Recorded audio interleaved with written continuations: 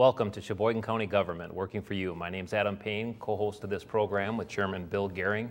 And today we're very pleased to have two very important people in the community with us to talk about the non-motorized transportation program. Shannon Haydin, our planning director, and Dirk Zylman, who was recently elected chairman of the Non-Motorized Transportation Program Advisory Committee. Welcome. Thank you. Good to have you both here. Shannon, we're going to start with you. Why don't you start by sharing a little bit about the non-motorized program and what again is the mission and purpose of this program? Sure. I think one thing that's really important to note that I keep hearing when I go out into the public is that it's a trail program, and it's more than that. And I think that there needs to be a shift in understanding that it's not just building trails, it's building a network excuse me for the frog, of non-motorized transportation facilities throughout the county that connects the places that we live, work, and play effectively. Schools, neighborhoods, retail centers, things where you can get services so that people can have transportation choices that don't necessarily require a person to use a car. Get people out, get cars off the street, and then also get people moving more. We know that we need to do that more often. We're not doing as much as we used to. And the county board, it was I think last November, December, when they passed a resolution establishing this non-motorized transportation program in Sheboygan County, authorized and asked you and the highway commissioner to take the lead. Obviously we're in transition with the highway commissioner, so Shannon's been doing a great job shouldering the responsibilities. But one of the first tasks that we had was to convene an advisory committee, because obviously we want to make this a very open process. And prior to the advisory committee being selected, there's been a fair amount of discussion in the community about, well, this $25 million that we're supposed to receive. Shannon, is it truly $25 million that Sheboygan County is going to receive, or something else? What's the status with that? That's a really good question, because it's something that has come up a lot, and I think that there's some key points of understanding that I think would be helpful for people. The actual law that Congress passed states $25 million over the course of the fiscal year period. I believe it's 2005 through 2009. It actually ends up to be 5 fiscal years. However, it was passed after 1 fiscal year had already been completed. It was retroactive. We're now into year, we've got really 3 years to move forward. So the bill did say $25 million. However, there are some components of the way that the federal government is funded that can reduce what those dollars actually come out to be. Mm-hmm. And one of the things that we need to, I guess, contend with, if you will, is obligation limitations. And how that works is Congress passes a bill not necessarily knowing what all the budget implications will be, and then as they start going through to deal with the budget issues, they start reducing across the board, I guess, if you will, dollar amounts to help balance that budget or get it passed through Congress and then ultimately signed. So each year, you know, 100% funding would be $5 million each year, or $6.25 million over 4 years. However, the funding, the obligation limitations for this year, it's reduced by 87, or reduced to 87%. So for fiscal year 2006, we will be receiving 87% of 6.25, which actually comes out to be, I think, 5.5 million. So there is a reduction. However, from my conversations with Congressman Petrie's office and other federal government employees, this is a common thing that happens. It's just they have, you know, an acronym for it even, and so it's unfortunate. It's sometimes confusing. It can be frustrating sometimes, but ultimately we're we'll live with $5.5 million. Sure. But so our viewers are aware, they've certainly read in the newspaper and heard on the radio, and I've seen letters written to the editor, well, Sheboygan County is going to receive $25 million, and folks need to appreciate that though the total appropriation was $25 million, the federal level takes some dollars to administer that. We have some dollars going to supporting the state level because of their checks and balances involved. So when it's all said and done, Sheboygan County may receive something closer to 18 or 20 million, depending on how this all rolls out. But just so folks will recognize, we're not going to see a full 25 million here, which means there will be less resources, though still considerable resources to make a lot of good things happen here. Before I move to Dirk, last question, Shannon, what's the primary role and responsibility then of your department in administering this program? Sure. Well, with the departure of the highway commissioner, which was very sad. I had to give him some words. But that's Roger Lanning, for those of you who were, he obviously was a very good man and we enjoyed working with him. True. Right now, we're doing bearing a lot of the brunt of the project, working with the advisory committee. We have a program manager who has been on staff now, I think for 3 or 4 weeks. I don't really know, it's been going by so fast. She is really handling all of the department functions and working with the advisory committee. The advisory committee, Dirk being the chair, and has decided to break into subcommittees, and there's 5. Right. So she's been working with each of the subcommittee chairs and Dirk, because Dirk is an ex officio member of that, getting agendas ready, minutes. We've been working with the consultants to make sure that our bicycle and pedestrian plan is updated and current. We have one, but it's about 4 or 5 years old at this point. Working with the consultants to do some public outreach types of things. We want to get the public involved. So really, I think that initially when this process was put in place, the idea was that the Transportation Committee would be handling some of the technical details of administration of this program. They've done things routinely with handling federal pass-through dollars and negotiating with contractors and engineering design and those types of things. And quite frankly, I learned a lot on how to negotiate contracts and things like that with Roger leaving. It was a baptism by fire. But hopefully when the new highway commissioner comes in, they'll be able to take over that part of it, working with DOT, and then that will free up the planning department's time to do more of the, I guess, touchy-feely planning kinds of things, and looking at how the infrastructure will impact the community and make it a better place to live, and providing the support for the advisory committees, and then obviously also the county board committees that make the final decisions. So what's the project manager's name? Mary Ebeling. Mary Ebeling. So you and Mary Ebeling really are providing a key role in the planning department. We have the joint Transportation Resources Committee members, county board members that have the oversight responsibilities, final decision making at their level. But then, Dirk, we have this very important advisory committee, and I know they were recently appointed by the Joint Resources and Transportation Committee, and if I recall correctly, did that go to the full county board with the membership, or was that made at the Resource Transportation Committee level? Then they had organized themselves, and you recently, and congratulations, were elected by your peers to be chair. It's a great committee. It's a big committee. 30 people are on it, but we have professionals, we have people who are avid bicyclists, we have business people, and really, I think a group of committed people that are saying, we understand what the charge of this legislation is. We want to make sure that we benefit Sheboygan County, the entire Sheboygan County community, as much as possible. And so we're, as Shannon said, we've broken into 5 subcommittees. We got a little bit of a late start. We had elections. We broke into the subcommittees. We needed to assign chairman to each of the subcommittees, but now we are rolling well. I'm very happy with the progress we've been making. Each of the subcommittees will meet before our next meeting, which is on the 27th of July. And the public is invited. It's at the new Maywood facility at 11 o'clock. And anybody that wants to come, certainly you are welcome to come. But we look forward to working closely with Shannon and Mary, the entire planning department, but also with the county board. We kind of view ourselves as an extension of the county board. We're their eyes and ears. We're out in the community. but we only make recommendations to them. The county board is going to continue to be the ones that actually make the final decision. So it's our responsibility to work closely with them to set up the right kind of criteria and then follow those criteria and make our choices and our recommendations to the county board.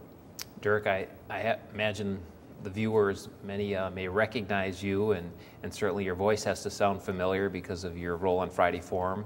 But you also were school board president in the city of Sheboygan, and I can't tell you how pleased we are as a county organization to see you step into this leadership role with the advisory committee, because it's a critical, important function. Thank you, and I'm excited about it. Our members are excited about it because we feel it's an opportunity to have a positive impact on Sheboygan County.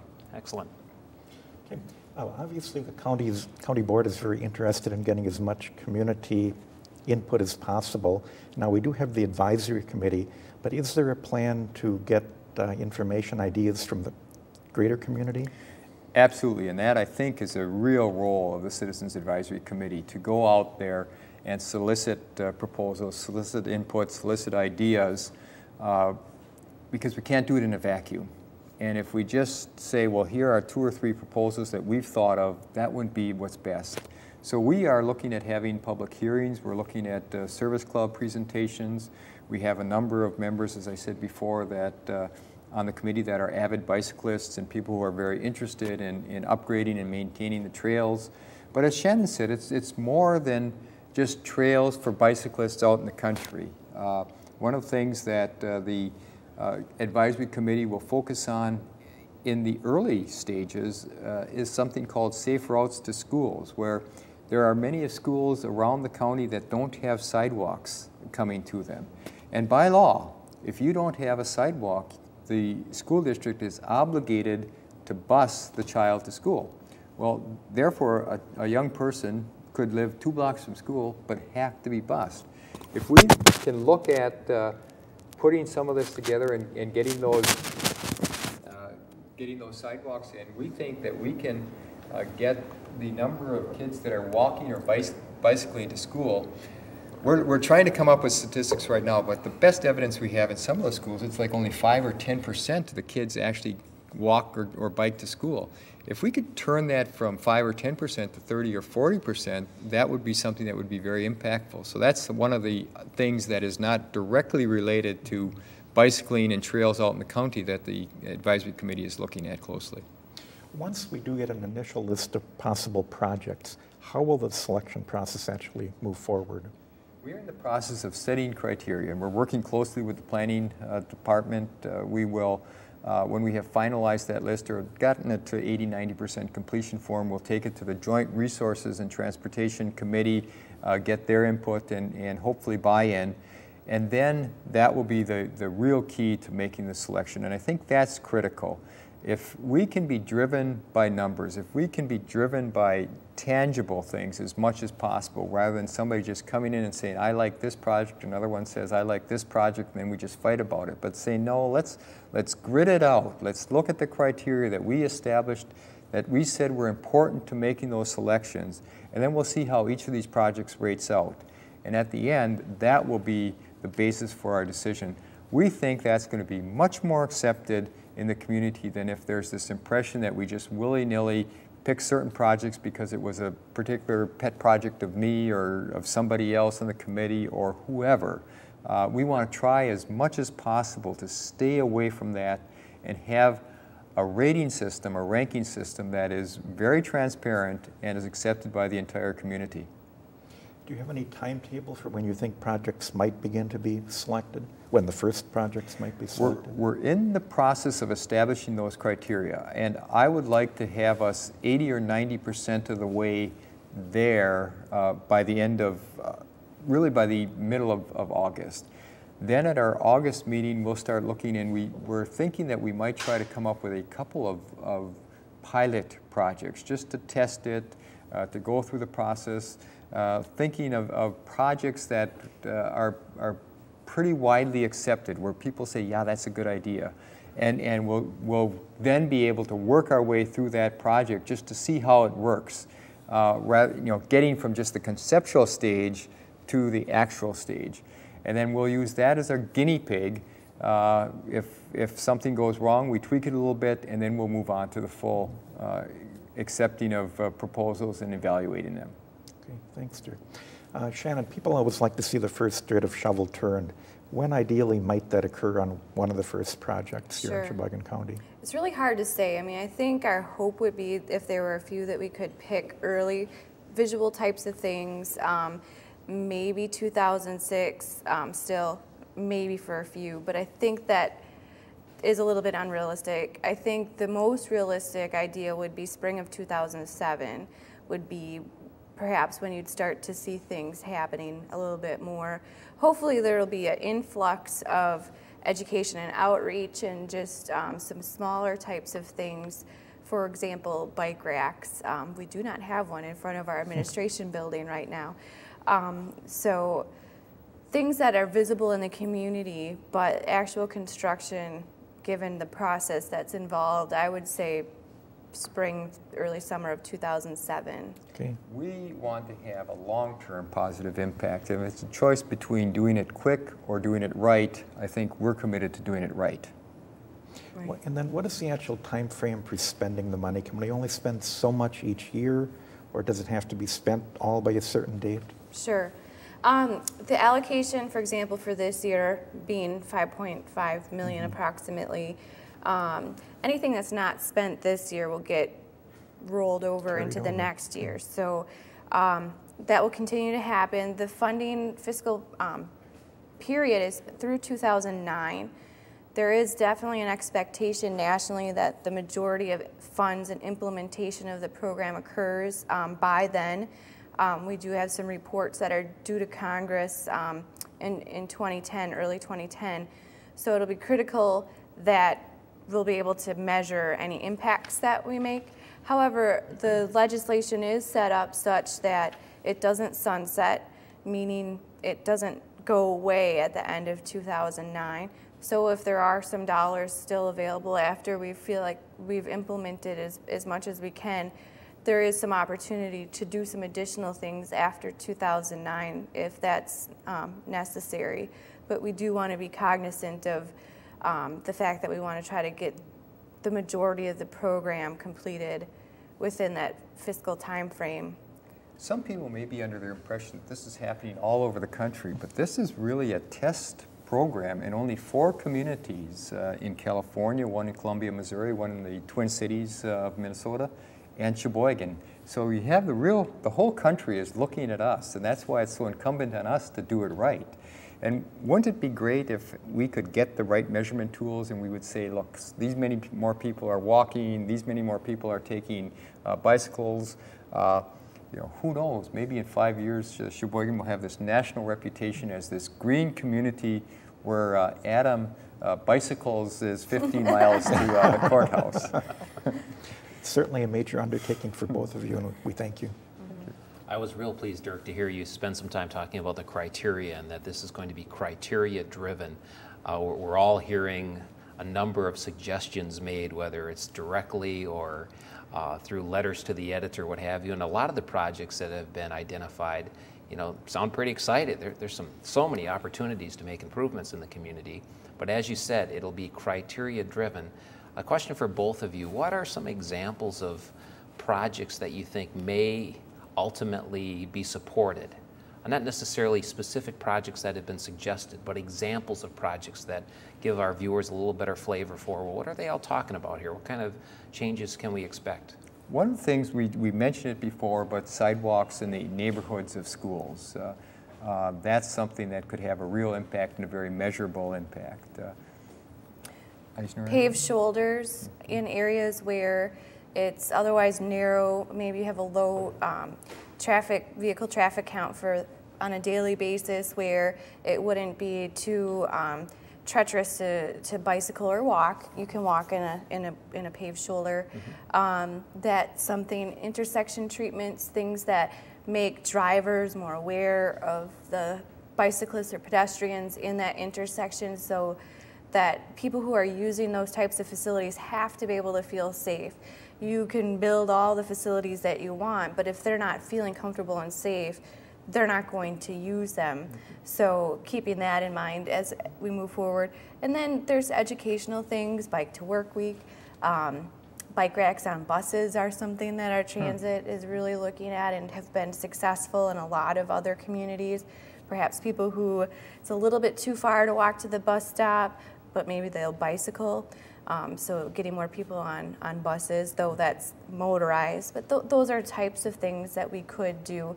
And there may be some opportunities for trail development, though trail development becomes quite difficult sometimes because unless you have an existing land, piece of land in a corridor or something like that, going through the negotiation and acquisition process with private landowners all along the length of a trail is typically quite lengthy, and I anticipate in a lot of instances longer than what we would have.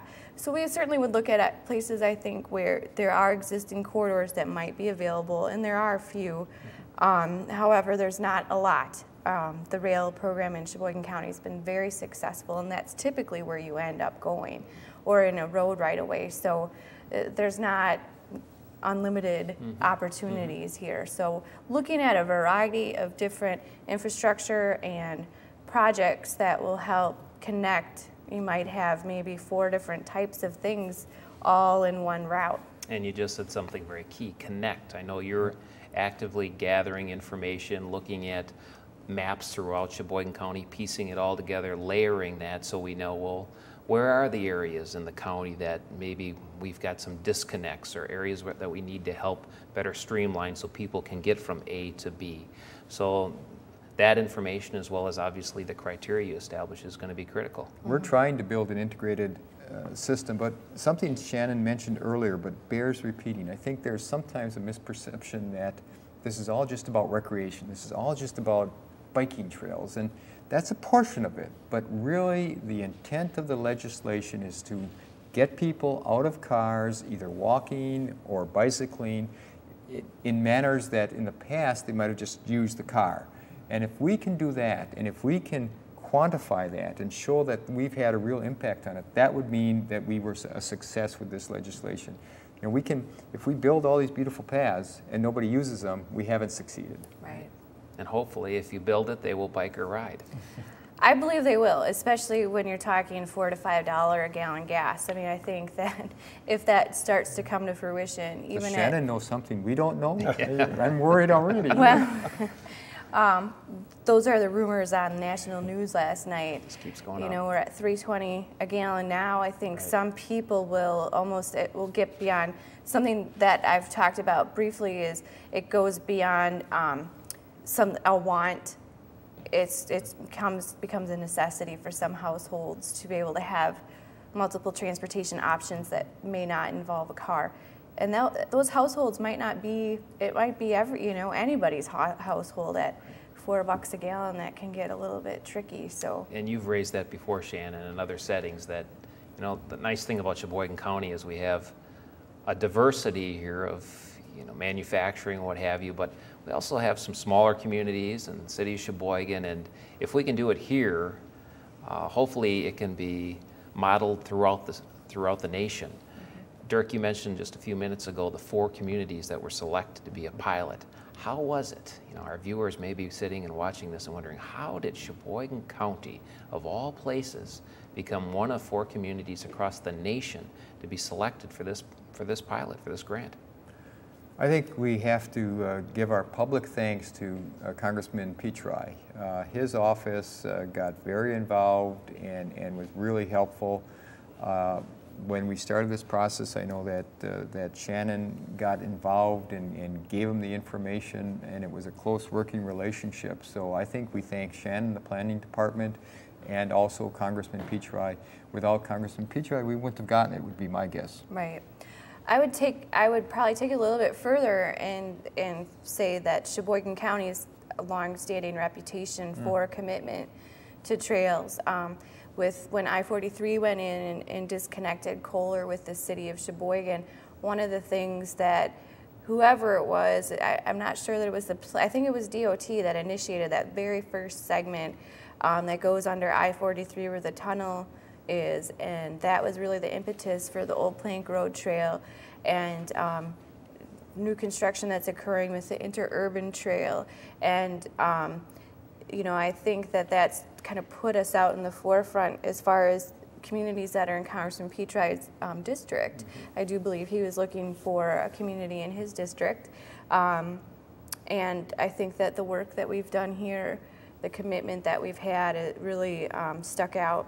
And Congressman Petri, if it wasn't for him, we wouldn't have it. And I think it's an example, as you both said, of a congressman stepping up. And because of his tenure and leadership in Congress, he was able to deliver it. And as you said, Shannon, if Sheboygan County hadn't taken the steps, if the county board hadn't supported some of the planning efforts and trail development efforts in the past, I'm certain we wouldn't have been selected. But I know personally from Congressman Petri that when he was looking to bring this home to Wisconsin, he contacted the Department of Transportation, and the Department of Transportation recommended Sheboygan County. Mm-hmm. Clearly that's one of Congressman Petri's districts, so right. Certainly he's pleased with that as well. But because of the fine work our planning department and the county board and this community's done, we were selected. And it's our responsibility now to make sure that we do the best we can with those dollars, that we get the greatest benefit for that cost. And that's really a passion and a commitment of the Citizens Advisory Committee. And it's been a joy working with Shannon and Mary and the planning department here in these initial stages. And I think we're going to have a real success here. We only have about a minute remaining. First, I want to thank you both for being here and sharing some more information about this. But if folks are watching this, they want to make some suggestions, or they want to, how do I go, get more information to go to these meetings, or if they wanted to contact you, Dirk, or a member of the advisory committee, or you, Shannon, what would you recommend? They can always call the planning department at 459-3060. One of the things I've been personally doing is people call and give me suggestions. I keep a log so that can be shared with the process. If there are certain things that routinely come up, obviously it's important. They can send emails. People have done that as well. So all of that is documented and shared eventually with the various decision makers. So, and in my case, they can phone. My phone is obviously in the phone book. But I think one of the strengths of this committee, these 30 citizens, so many of them are very active in the community, and they're out and about. And it's amazing how many people will come up and we start talking about this. Number one, everybody knows about this $25 million, so somebody has publicized that right. But they'll have their ideas and they'll have their suggestions, and then we'll take those and bring them back and get them in the proper channels. Very good. Dirk Zylman, Chairman of the Non-Motorized Transportation Advisory Committee, Shannon Haydin, our Planning and Resources Director. A pleasure to have you both here. And thank you for joining us. Next month, we're going to have Tim Finch, our Finance Director, here to talk a little bit about the budget process. We're in the midst of that as we speak, and department heads, including Shannon, are working hard to meet the county board's budget targets and work toward a goal to have a minimal increase. So Tim will be here to talk a little bit more about our budget process and how that works. So until then, on behalf of Chairman Gehring, the county board, and myself, Adam Payne, thank you for joining us.